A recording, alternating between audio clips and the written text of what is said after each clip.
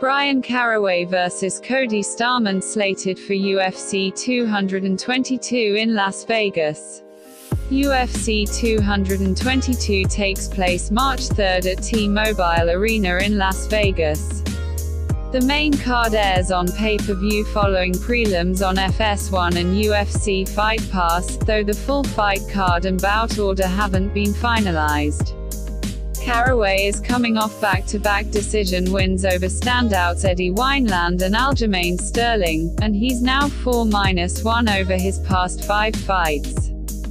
However, the 33-year-old WEC vet and The Ultimate Fighter 14 semi-finalist fought once in 2015, once in 2016, and not at all in 2017 due to injuries. He now meets Stamann, who picked up decision victories over Terrion, Ware and Duquesnoy in his first 2 UFC bouts.